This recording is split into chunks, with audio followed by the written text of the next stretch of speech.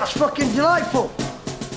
Delightful, fucking good combination playing, sliding balls into space. Good, excellent, the other one the fucking wrong. Hello everyone, I'm Chris Wynn and welcome to the ROKER RAPPORT podcast in association with the Sunderland Community Soup Kitchen, which I'll come on to at the end in more detail in terms of the soup kitchen. But for now, I have the pleasure of having the company of Malcolm Dugdale and Brett Lyons Davis to talk through Sunderland's comfortable 5-0 win over League One strugglers Morecambe tonight. Ross Stewart opened the scoring in the 12th minute after good work from Lynden Gooch to put us one up. 5 minutes later, Gooch was at it again down the left when he left the full-back for dead with a neat step over and stood it up perfectly for Nathan Broadhead to make it 2 with only 17 minutes gone. But it was 2-0 going into the break, and it took us 10 minutes into the second half to make it 3 when Alex Pritchard finished well after good work from Dan Neil. And then Nathan Broadhead showed his quality once again when he finished with his left foot to make it 4 with about 20 minutes left. And then in the last few minutes, Leon DAJAKU saw a shot take a huge deflection, loop up into the air and into the back of the net over the goalkeeper to make it 5. So 5-0 to Sunderland tonight against Morecambe. Definitely expected the win, maybe not expected 5. So Malcolm, we'll start with you, mate, because the last time we talked, it was after the Shrewsbury game, I think, where you sounded pretty miserable after that one.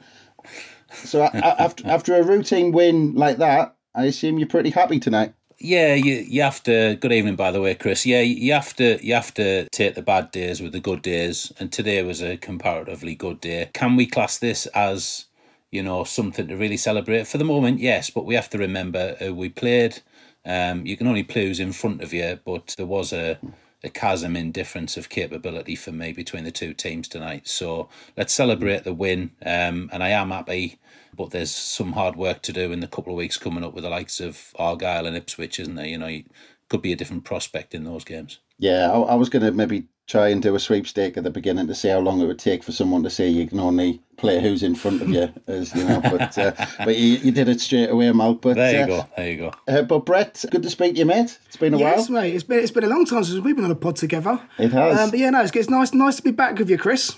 Yeah, it's good. It's good. We've done spaces, but it's been a while since we've done one of these. But yeah, I mean, tonight's game, Mal kind of touched on it a little bit. I don't want to take anything away from our performance, but we have to admit Morecambe were pretty poor tonight. But I thought the way we went about it, we were entertaining the way we did it, and we followed up the second half from Saturday pretty nicely tonight, Brett, I thought. Yeah, it was one of those funny old games really today because, as you say, it didn't feel like enough. Obviously, there wasn't a massive crowd. It was a freezing cold night up there today, so you can't begrudge anybody who decided to watch it. Pay £10 and watch on a stream. It wasn't a swashbuckling, free-flowing football sort of thing, but it was very comfortable all day. 2-0 up at half time. There was that period where you thought, if they score now, it's going to be the same old Sunderland. I think that might just be the Sunderland supporter mentality in me that worries. 2-0 is never enough for us. And that's not just this season. That's 30 years watching Sunderland play. That is not enough. So it was, but as you say, it was a solid performance. The back four held well. It was a clean sheet. It's great to see both your front two both getting goals. Gooch, after last Saturday's performance, obviously he had a lot of stick after the goal, coming with a couple of assists, and I'm sure we'll talk more about him. But yeah, overall, mate, it was. I was playing. We won 5-0. You can't complain about that. Well, just quickly, just touching on that, being a bit kind of worried, supporting Sunderland for a long time, Brett. I mean, just sticking with that little comment you made there, because about 5 minutes after we went 2-0 up, we had a little bit of a wobble where they missed a really good chance at the back post, where they stuck it right over the bar, where he was he was about 6 yards out and should have put it away. Then a minute after that, they had the disallowed goal. So we were 2-0 up, but it seemed like we kind of took our foot off the pedal as soon as we went 2 up. It is, and that is our biggest concern. And I know Danny Collins mentioned it during the actual match, that we're at our best when we're pushing forward, and especially at the moment, a team that's our back four. We've got Lynden Gooch playing at left back. We've got Bailey Wright, who, to be fair to him, is quite a good right back. He did well today, didn't he? Yeah. Against Morecambe, he was a good right back. And there was times he scored that great volley in the first half. So we're a bit patched together at the back. our greatest strength is pushing forward and attacking teams. And, that's why I kind of made that it wasn't a swashbuckling performance, because you say we did sit back at times, we did let them come at us, where we don't need to. We just keep the pressure on, and that's our strength, I think, in this league. So, but as I say, it is one of those, isn't it, really? Yeah, it'd be interesting. I mean, I'm actually going to be looking forward to the talk and tactics piece, because it seemed to me that the amount of times we attacked down that left-hand side, that Bailey Wright kind of tucked in as that third centre-half, kind of when Lynden Gooch went off to do his thing. But I mean, Malcolm, just on that point, I think Brett mentioned Lynden Gooch as well. 2-0 up within 20 minutes, both supplied by Lynden Gooch. We talked last time, actually, after that Shrewsbury game about him playing full-back, Malcolm. And tonight, I think he obviously enjoyed it, because Morecambe didn't exactly kind of push him back to do any defending. But he showed what he can do tonight when he's on it, Malcolm. Absolutely, yeah. And, I think it was harsh for people to only attribute the blame to Gooch for, us ending up with a draw at the weekend. Yes, he should have leathered it out. But there was plenty of opportunity for people to stop that goal after he'd made his error. But yeah, I mean, tonight, he didn't have a lot of opposition to worry about tracking back for. But, talk about zero to hero. He had a really, really good game. He was stepping over the ball. He megsied a couple of people at different parts through the game. He was clearly enjoying himself. And the interesting thing about tonight, we can't get too carried away beating a team that only just got promoted through the League Two playoffs.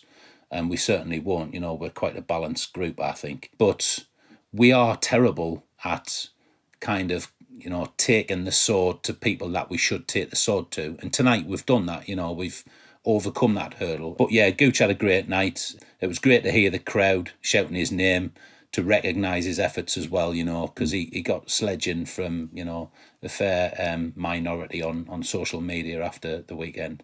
But lovely to see him turn it around and get the crowd back on his side rather than on his back. Yeah, I was just going to ask, Malcolm, because you said we're quite a balanced group. Did you mean just us three on this, or did you mean Sunderland fans in general are balanced? I don't mean Sunderland fans in general. Right, okay. Certainly not, everybody's entitled to their opinion. And as long as it's not offensive and stuff like that, then, say what you think by all means. Yeah. But I think there have been a few people getting a little bit carried away. But, there's a bit of realistic lenses in the specs of most of the lads I talk to on here, I think. People getting carried away, I don't know what you're talking about. But yeah, I mean, Brett, we're talking about Lynden Gooch on one flank, and I have to admit, we'll come back on to Nathan Broadhead in front of him, because obviously he got 2 goals. But I want to kind of mention Leon DAJAKU on the other side. I thought he looked really dangerous, and I thought he looked like almost like an old-fashioned winger, where he really liked the touchline and he wanted to just turn and just go straight at his fullback. I think the old phrase, he's got chalk in his boots, hasn't he? At the end of the day. Do you know what? I went and I watched him against Cambridge a few weeks back, and he was obviously playing at that left, he was almost like left back. And bless him, he's not a defender. We know he's not a defender. I know he's had a bit of grief when he came in. I think Gav touched upon it in the last pod with Phil, that he's playing out of position. He's a young lad. He's in a new country.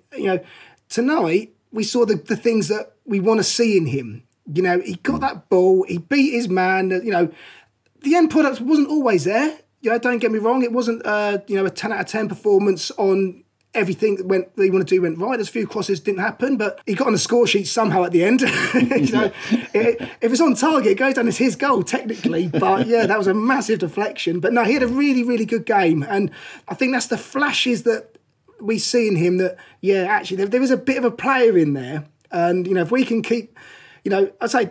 He's not. Just don't play him at left back ever again. That's not his position. I say get him on the wing, get balls over to him like that, and let him do his thing. And I think you've got someone who could be, a very, very good player. I know one of my mentions are, I wanted to make sure that he got a special mention tonight, and I think, I'm pleased you brought him up so early, in the pod. Yeah, no, I'm impressed, and I think the more minutes he'll get, the kind of better he'll be. And I think another player on a similar theme, Malcolm, for me, is Nathan Broadhead. 2 goals tonight. I think him getting back to full fitness is huge for us this season. I'm hoping the rumours that the move might become permanent are true. But do you think he's someone who could just get better and better with the more minutes he plays, Malcolm? Absolutely, yeah. I was really disappointed earlier in the season when he took an injury and he was out for a little while. And when we haven't got Broadhead in and around the attacking area, you know, and Stewart's on his own. Stewart's a very capable leading the line type of striker, but I do think he works better when he's got somebody running off him. And tonight, Broadhead was scary, you know. I think one of the lads on the WhatsApp group said this boy is a baller, and I would agree with that. You know, he's got a bit of learning to do. I know he's 23, 24, but crack and brace. He looked physically disappointed when he got took off because he was after the match ball, I think, and I think he probably could have got it as well because he never slowed up. So yeah. I mean, if we can continue to develop him, and if we have got a purchase clause in the deal, then that's a big find. And I do think he's got the potential to do very big things in this league and even in the Championship if he continues to improve and show what he's got. Yeah, I mean, he's still really learning his trade if you look at how many games he's played. But I mean, just moving on because we're going to run out of time. But I mean, I could have mentioned umpteen players from tonight, but just one more I wanted to pick out just from the performance, just because of last week and the start he's had at the club, is Alex Pritchard, Brett. He's just been so unfortunate. We're getting COVID when he first joined. Didn't seem to get back from that. Then he took a couple more knocks. And just the more I see him play, he just looks better and better every time I see him on the pitch. He looks like he can really start to control games. And the best thing from tonight, well, not the best thing, but the thing that really kind of lifts us going forward is we got 90 minutes out of him tonight. 100%. I must admit, when he first arrived, I was really pleased when we signed him. You know, and you thought, you know, you don't sign for £11 million if you're not good and all that. And obviously, I know that the start, obviously, he had COVID at first and he wasn't fully fit. And when he first started, I wasn't overly impressed with him, I must admit. Obviously, that is because of his backstory. You know, these last sort of, 4 or 5 games, he has picked it up massively, and he's now become a really important part of our team. And the fact that Embleton can't get back in it says it all. You know, at the start of the season, Embleton, we were building a team around him at one point, and now he can't get in it at all. And again, he's just fleeting appearances off the bench. So, and that's a credit to how well Pritchard is playing. And yeah, he's a very good player. There was a little ball, it was right, I think it was the last sort of 10 minutes, he put like a little sort of, just a little slide rule ball through. You know, he split 2 defenders and no one else is on the same mindset as him. And it's like, you're a player, you can see that, but everyone else around you can't. So it was, I'm really pleased. I'm pleased to be proved wrong. As I said, I questioned him at first when he, the first 6-7 games of the season. I thought, well, I don't see the big thing about him. He's a very good player. Very good player. Then, like I said, I could have picked out umpteen different players now for good performances. But I mean, just in general, Malcolm, second half performance against Oxford was good. Performance tonight, it might be difficult to tell with it being Morecambe, as we've mentioned, but how close do you think we're getting back to the form that we saw in the early part of the season? We're only ever... Sorry, I just had to open a can of beer there, my apologies. And unlike recent pods, I've done it away from my phone so I don't break my iPhone with a spray. What do I think? I think it's cracking to have a little bit of momentum, and I think it's really positive and very important for the squad confidence that we did what we did at Oxford and only got a point and then went out and carried on in the same manner and actually, dealt some pretty decent blows to a team that, we're always going to find it challenging at the Stadium of Light. It's cracking to see that the lads are getting some confidence. Dan Neil was putting some beautiful passes through again today. Like you say, Chris, you could go back to front and comment on how many in the team were, having a really good situation end to end, really. I don't think Hoffman had to make a save till about the 65th, 70th minute, and then that was a pretty weak header from their lad who in other competitions has been a pretty decent forward option. So yeah, we've got to keep this momentum going though, that's the thing. We can't ease off, and we've got to take on teams that are in the upper half of the league in and around us and, have the same intensity. The press today was fantastic. 80-odd minute, we're chasing them down in their right back position. We've got to keep doing that. But yeah, it's good confidence building. It's good to see, and we need to keep it going. You're saying there about hitting form. we're now 5 unbeaten in the league. So since Sheffield Wednesday, you know, Ipswich was 2-0, Shrewsbury 1-1, Cambridge 2-1, Oxford 1-1. So all these people have been having a go saying, oh, we've not won in so many games. All of a sudden, we've now got a run going. And to be honest, we're not playing, you know, we're missing half a team. We're not playing, I say, today, although we won 5-0, it wasn't a swashbuckling performance. It wasn't like we didn't blow them away, but we just grinded them down. We're still second, third gear, and we're still picking up points. We're still, you know, I've not seen, I'll be honest, I've not seen the league tables. I think we'll be third now as it stands. Yeah, we're third, 2 points behind Wycombe and Rotherham, and we've got a game in hand over Wycombe. Well, so, you know, what are we panicking about? You know, once we get we've got January to come, we've got players to come back, you know, let's chill out.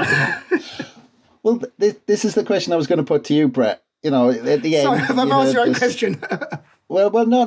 Well, I'm kind of going to put it in a different way to you. You know, the South Stand were chanting Lee Johnson's Red and White Army at the end. We've won 5-0. Yes, okay, it might have been Morecambe, but we won 5-0. Yep. We're third. Like we said, 2 points off the top. What have we got to grumble about at the minute, Brett? Nothing. Nothing. Simple answer. No. Do you know what? You know, don't get me wrong, Chris. You know, I would love us to be top of the league. You know, I don't know, 4 or 5 points clear, nice and relaxed. You know, but we're not. Yeah. Let's get over the fact that we're a Premier League team in League One. We're not. We're a League One team in League One. You know, as much as it pains me to say it, we've been there 4 years. We're a League One team. You know, we've got some really good young players coming through. We've got a squad that's completely depleted because of injury. We're 2 points off top. There's a game in hand against the second place team. We're still in touch. You know, I'm not concerned at the moment. I still think this team will go up. There's all these teams, and I said this the other week, that the teams always pick up momentum. That's the big thing about it. Momentum is that what we need. And if we're picking, you know, we're now 5 unbeaten with a depleted team. You know, we've had a little bad patch. Every single team in this league is going to have a bad patch. It's going to happen. We're going to have it. Plymouth will have it. Wycombe will have it. You know, they're all going to have bad patches. Come the end of the season, that's when, you know, in the championship rounds, when you can start picking up points and you then start picking up these wins continuously, I think we're going to be there or thereabouts. So, you know, we'll strengthen in January. We've got a team, you know, we'll get injuries back in January. What are we panicking about? The only other thing that I think we should be pleasantly surprised about, because it doesn't always happen with Sunderland, is look at the players that we got in the summer and how they're starting to now blossom. Surely that paints a good picture for what we can do in the January transfer window to help us to get across the line. You know, we're not signing 36-year-old bloody ex-championship strikers anymore who want a paycheck and an easy life. You know, we're signing young lads, we're bringing young lads through. So I think the strategy and the view and the approach that we've set up should hopefully mean we're going to sign better in January than we have before. So we've got a better chance of pushing on as well. So, you know, a number of reasons to be positive, but let's not get carried away.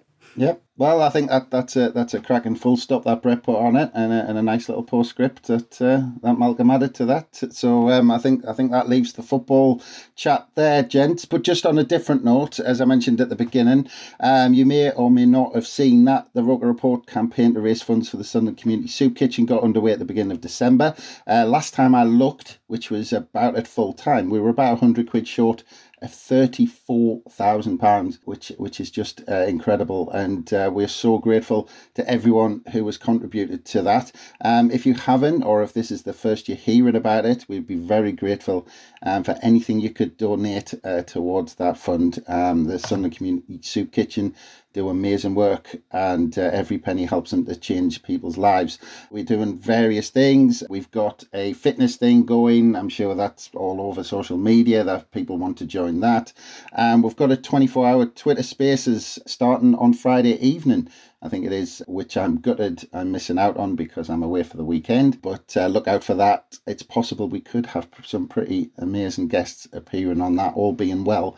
So look out for that on social media and on the website, and please donate if you can. But as tonight goes, thanks again for listening, and keep a look out for ROKER Report, of course, for all the build-up for the weekend's game against Plymouth and all the reaction afterwards. But from us, it's bye for now. Where am I going? I don't know. Where am I heading? I ain't certain. All I know is I am on my way.